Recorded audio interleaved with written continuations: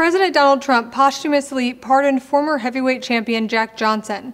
Johnson, the first black boxer to win the World Heavyweight Championship, was convicted in 1913 under the Mann Act for crossing state lines with a white woman for an immoral purpose. That woman, Lucille Cameron, refused to cooperate with the investigation, and she ultimately became Johnson's second wife. Lawmakers have been trying to pardon Johnson for years. Rumor of a pardon from Trump started spreading in April after actor Sylvester Stallone reportedly called Trump to lobby for Jackson's pardon.